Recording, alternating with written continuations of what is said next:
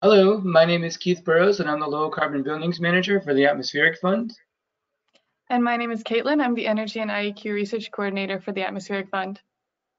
So welcome to our re-recording of the Developing Energy Retrofit Programs for Scale webinar. We've seen a lot of requests for a recording of the webinar, so we decided to recreate it without the Q&A section. For those of you who may not be familiar with the Atmospheric Funds, or TAF as we're known, we're a regional climate agency that invests in low carbon solutions in the Greater Toronto and Hamilton area, and we help scale up those solutions for broad implementation. We're going to speak to you about a TAF-led retrofit of 7 Toronto community housing buildings and how the lessons we've learned from this and other TAF retrofits can be used to develop retrofit programs for scale. Here's a little bit more detail on the agenda. We'll provide some context for retrofit programs that can scale. We'll talk a little bit about TAF's approach to retrofits. We'll discuss specifically the retrofit of the 7 Toronto community housing buildings. Caitlin will speak to that. We'll come back with some retrofit program recommendations. In this particular rebroadcast, we won't be doing a Q&A section, so we'll just end it there. So let's start by providing a little context and discuss the need for building successful retrofit programs. So municipalities locally and around the globe are declaring climate emergencies. In fact, an emergency has been declared in every region in the Greater Toronto and Hamilton area in the GTHA. And these declarations include targets like Toronto's goal to have all existing buildings retrofitted by 2050 and Mississauga's long-term vision of becoming a net zero community. In order to reach these goals, municipalities are looking to design and support retrofit programming, which can be used to increase the pace, the scale, and the ease of retrofitting our existing building stock. But it's not always easy to know where to start. But start we must. We have to get new programs launched.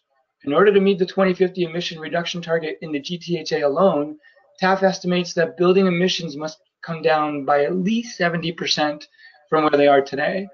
And even with this steep emission reduction, we'd still be left with 6 megatons of emissions that we'll need to deal with either through offsets or some other approach. In terms of pace, if we look at the multi-residential sector, this means we need to do deep retrofits of at least 31,000 suites per year through 2050 if we want to address every suite in the GTHA. And of course, that assumes a straight line linear path, which we know is not going to be the path that we'll follow. We're going to start slow and have to ramp up over time. And then reducing emissions by 70% means not only do we need to dramatically reduce energy consumption at the building, we also have to electrify heating while simultaneously decarbonizing the grid. And in order to do this, we need sustained and predictable retrofit programs that are flexible and minimize barriers to participation. Okay, so our approach to retrofits. The Toronto Community Housing retrofit that Caitlin will describe, it followed an approach that TAF has developed over the last decade of work on retrofits of various size and complexity. And some of the things that we do in order to encourage participation for building owners, we minimize the perceived project complexity and pain for the owner as much as possible by centralizing and encapsulating services. We also ensure retrofit performance through a robust M&V, and we provide a full year of post-retrofit optimization commissioning where we make sure that the equipment is performing as expected. We provide flexible financing options like energy savings performance agreements and low interest loans with flexible terms and grant funding. And we use integrated project delivery for our retrofit projects. We found that the improved outcomes are worth any extra time that it might take to deliver the project. Caitlin will describe this in more detail, but the way I like to think about this, it's like an integrated design process, but applied for the entire project, where you have a multidisciplinary group team that's working on the project together from initiation to completion. We also focus on and measure carbon emissions while intentionally multi-solving for additional benefits, like job creation, improved public health, improved indoor environmental quality, and increased resilience. And we're now aiming for deep energy retrofits with emissions reductions of 40% or more. If we're not able to get there because of budget constraints or some other project constraint, we make sure that the work we do does align with a long-term retrofit plan for the building. We want to avoid stranded assets or installing equipment that won't perform optimally as the building is improved over time. With that, I'll hand it over to Caitlin to discuss the retrofit program, the retrofit project we did with Toronto Community Housing, and then I'll come back to discuss how the lessons we've learned doing retrofits can inform future retrofit programs.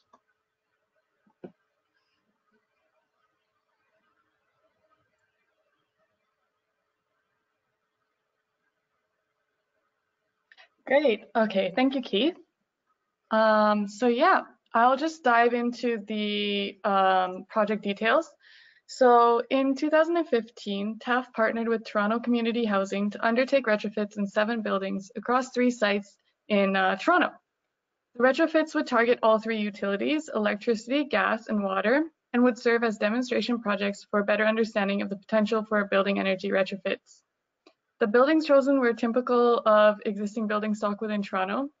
They were built between the 1960s to 1970s, and they range from a mid-rise seniors complex at 4 stories to a high-rise family building at 19 stories. If you want more details about the buildings themselves, you can find the case studies published on our website, which is taf.ca.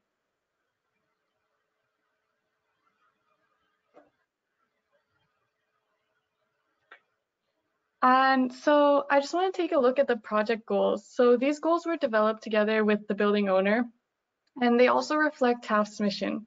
First goal being 30% emissions reductions across the portfolio, a 20% utility cost reduction, and then significant indoor environmental quality or IEQ improvements.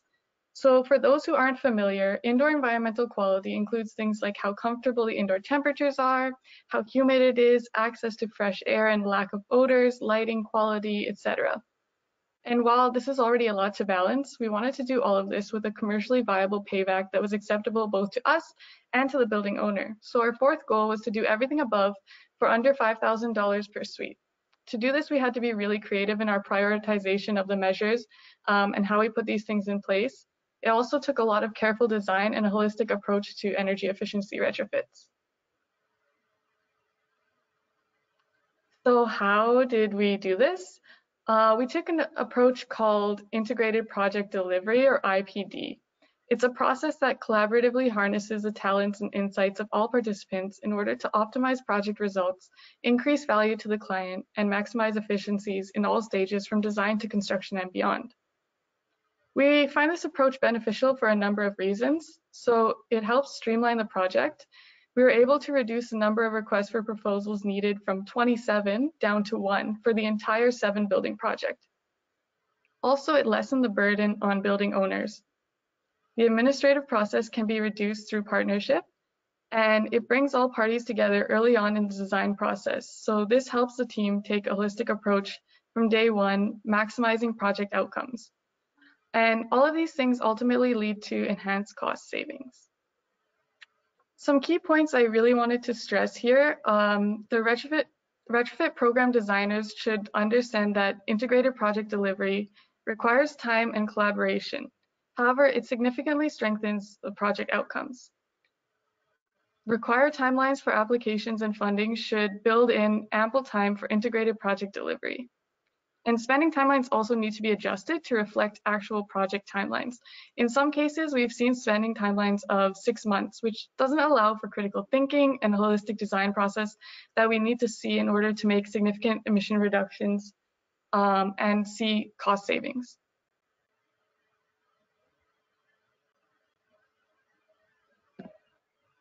So one more thing I wanted to touch on was our approach to financing. We leverage a specific financing tool called an Energy Savings Performance Agreement, or ESPA. Under this type of agreement, the building owner doesn't pay for the upfront capital costs of the agreement amount. The approach actually allows building owners to finance a project based on the savings achieved, and the capital costs are paid using those savings. So once the term is complete, the building owner keeps 100% of the savings, and they own the equipment, but it's not an asset or an obligation on their balance sheet. We really like this method because it also relies on ample measurement and verification, in our case over a 10-year period. Measurement and verification is key to achieving targets and striving for continuous improvement. As they say, you can't manage what you don't measure.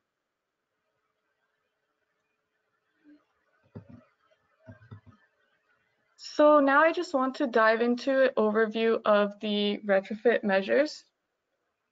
So first of all, we looked at the domestic hot water and space heating systems. We also looked at the ventilation, interior and exterior lighting, and we also worked on the water systems with the low flow toilets. I'm going to touch on a few of these points in more depth in the coming slides. So for domestic hot water and space heating systems, first, this is a really important area with lots of opportunities for improvement, as these systems generally account for 2/3 of energy use in a multi-unit residential building. We replaced older atmospheric boilers, some of which were over 30 years old, with high-efficiency condensing boilers. Not only do older boilers not have modulating capability, they're often dramatically oversized. This leads to wasted heat and uncomfortable tenants. When the boiler replacements are done, people might be tempted to just bring in the same size boiler, but what we've seen is that through a thorough design process, we can really quantify the actual heating load of the building, and often the heating capacity can be reduced. Some buildings had their boilers replaced more recently, so wherever possible, we wanted to keep those and recommission them, but they're only used for peak loads. And then the last thing I wanted to highlight was introducing in-suite controls through smart thermostats. So this was a really exciting piece of our project because we were able to introduce suite level control for residents for the first time. This helped again to curb the overheating that we saw, it improved indoor environmental quality, and it also gave residents more autonomy over their space. So ventilation is another key area that has a number of impacts both on energy and indoor environmental quality. Of course, good ventilation is critical to removing moisture and contaminants from the air. So in our projects, where necessary, makeup air units were replaced with newer units, particularly if the old unit had been found to be non-functioning for some time. We also introduced variable frequency drives with scheduling capability to help conserve energy during periods of low occupancy while maintaining maximum ventilation during the evening when people were cooking or bathing. And duct cleaning was found to be another really essential measure that should be built into every building's maintenance plan. You can see the difference it makes just from the before and after photos shown here. Tenants also provided a lot of positive feedback on the improved ventilation and decreased odor infiltration from neighboring suites after the duct cleaning. In terms of water measures, although water is not directly tied to energy efficiency, it makes up another important aspect of our projects. Switching from 6-liter toilets to 3-liter low-flow toilets has resulted in significant water savings, lowering operating costs and outperforming our targets. In other projects, we've also done things such as retrofitting shower heads and kitchen and bathroom sinks. It's great when you can reduce domestic hot water use through aerators and low-flow fixtures because that can also provide some natural gas savings. So now let's take a look at the project outcomes, specifically the resource savings we were able to achieve. We reduced total building electricity consumption by 19%. We also reduced total building gas consumption by 24%. And lastly, as I mentioned, we reduced water consumption by an astounding 29%. We saved over 53,000 cubic meters of water. That's enough to fill the Ripley's aquarium tanks 10 times over every year. And if we take a look at the project financials, the 7-building retrofit was really quite viable. Our net present value was just over $6.8 million with a simple payback of 7.9 years. And the return on investment was 364%. When targeting 30% emission reductions, the saving case can be quite significant. These retrofits were an excellent investment for Toronto Community Housing, saving them just over $500,000 in utility costs annually. However, the business case does become a bit more challenging when we approach deeper retrofits, and this is where funding mechanisms and support can really help out. And then the last thing I just wanted to touch on is the emissions reductions. So in this particular retrofit, 895 tons of carbon emissions were saved across all 3 sites. This is equivalent to removing 178 cars from the road every year. This was a 22% emissions reduction. While this didn't meet our internal goal of 30% emission reductions across the portfolio, we were still able to satisfy the client's goal of 20% or more in cost savings.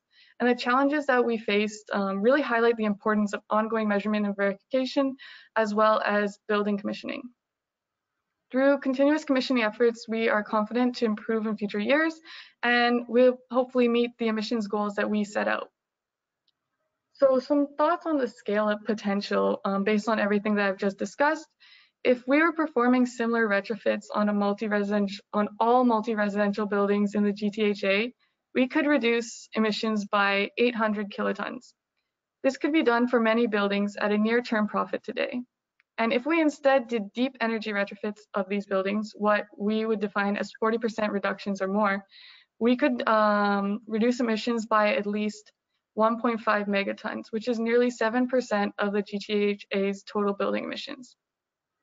So now I'll turn the presentation back over to Keith, who will discuss the co-benefits of energy efficiency retrofits and the pathway to scale.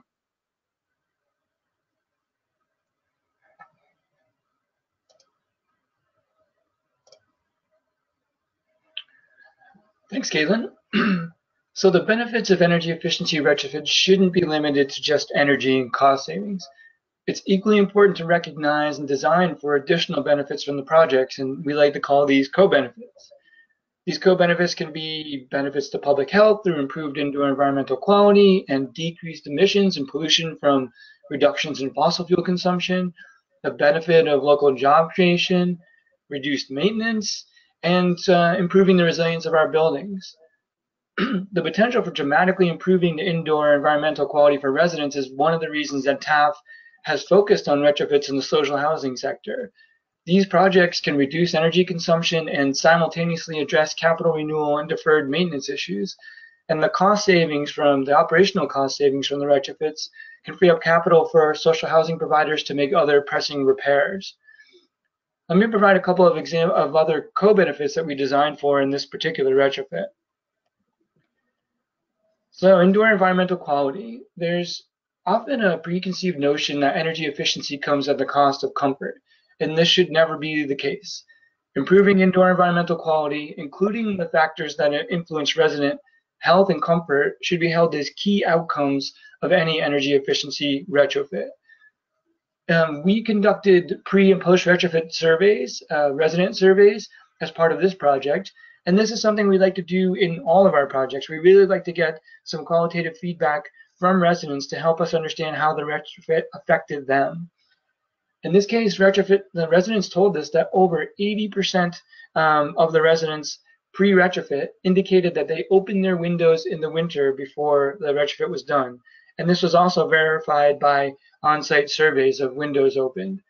After the retrofit, this decreased by almost 40%. We also asked residents how often they felt too hot or too cold or just right in their suites.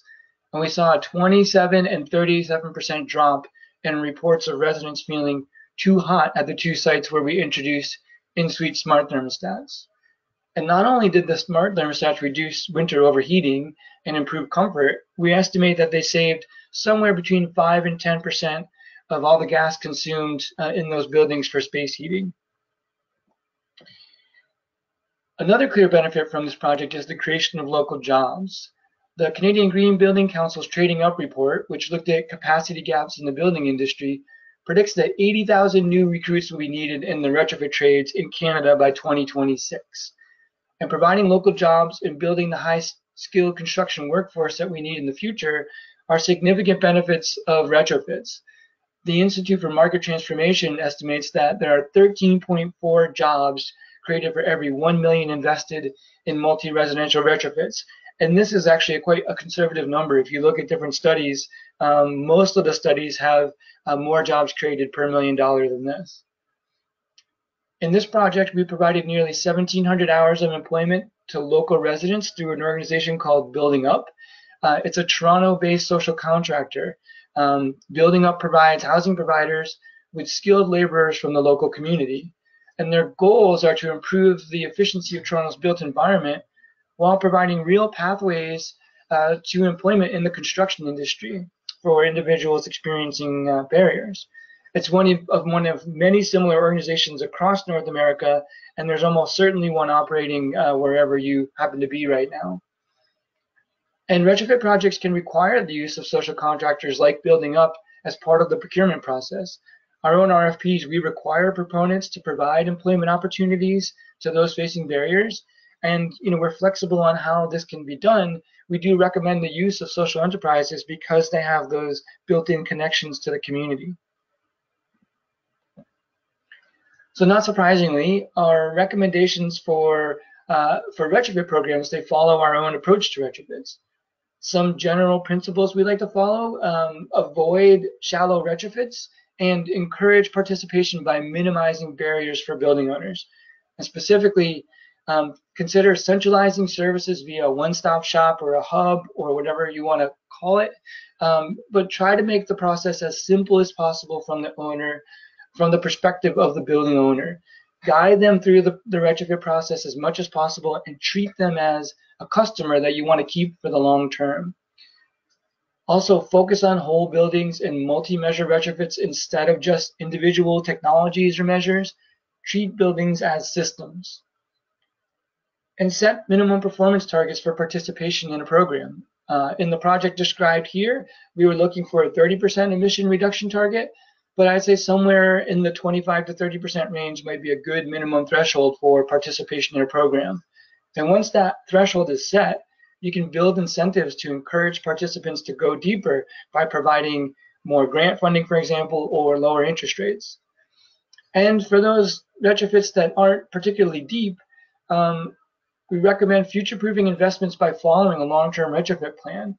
And the plan can be used to guide the building owner in the future, even after the first initial retrofit is done. And it will help ensure that the investments that are made today will not become stranded assets tomorrow. In the retrofit that Caitlin just described, the design team selected modulating boilers that were appropriately sized to allow for efficient operation in the future when later envelope retrofits were done and heating demand would be reduced. It was a consideration in this retrofit. And then also set reasonable timelines that allow for flexibility and provide sufficient time for integrated project delivery. This applies to both the application process and project delivery timelines. So short application timelines, they will limit participation to those projects that are fairly well developed and probably would have happened anyway.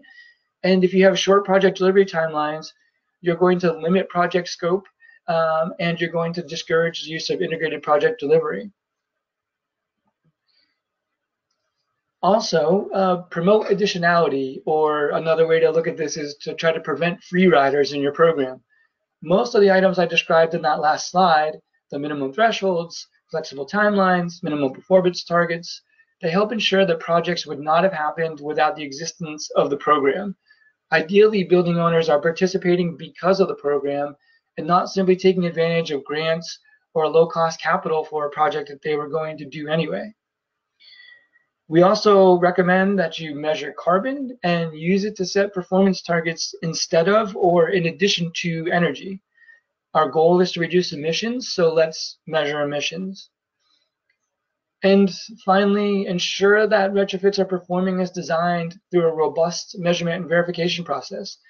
Modeled emission reductions are not emission reductions. We also strongly recommend going beyond standard M&V by ensuring a year of optimization commissioning as part of the services that are delivered with a retrofit. It's not unusual for equipment to require optimization and tweaking over that first year of performance, the first year of operation. You can help ensure the success of the retrofit by measuring performance, getting feedback from residents and site staff, and optimizing equipment in that first year.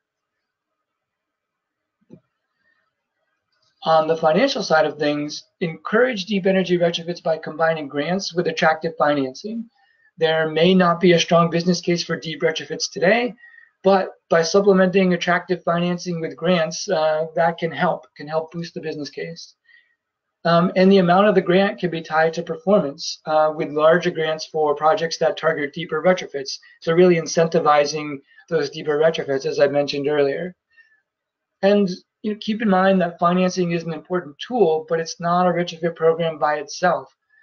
Low-cost capital alone will not provide the additionality we're looking for or the scale we're looking for in a retrofit program. We've seen that time and time again.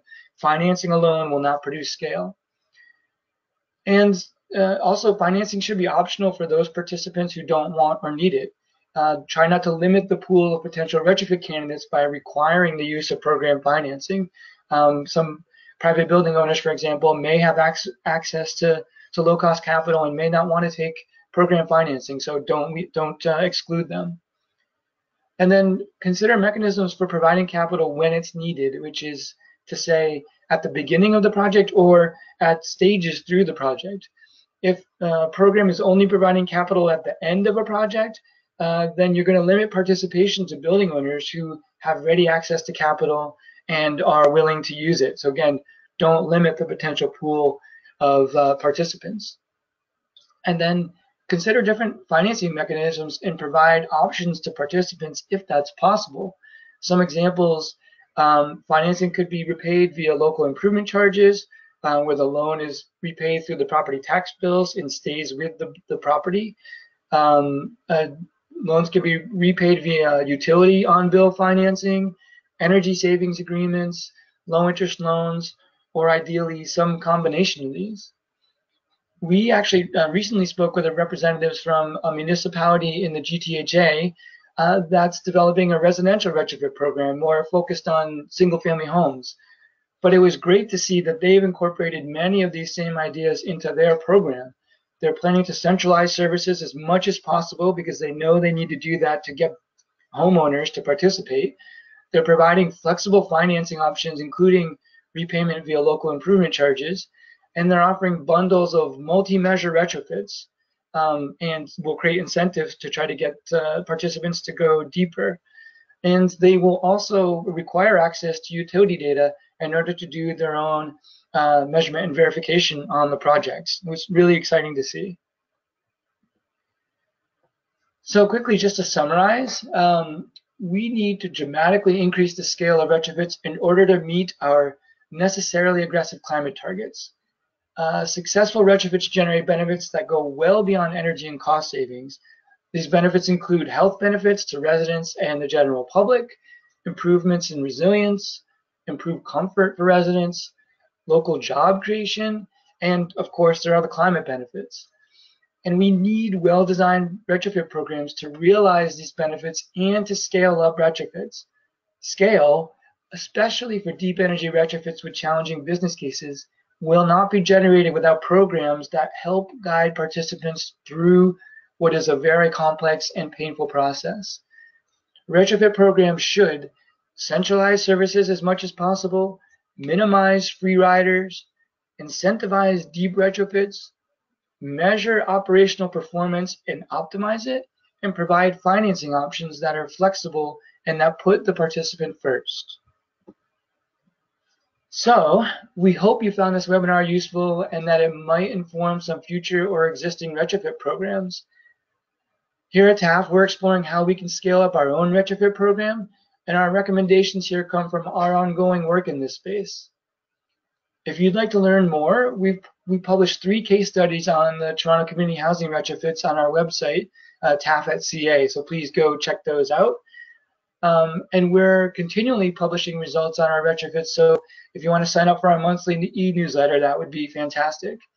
Thank you for listening, and don't hesitate to reach out to us for more information or if you have any questions.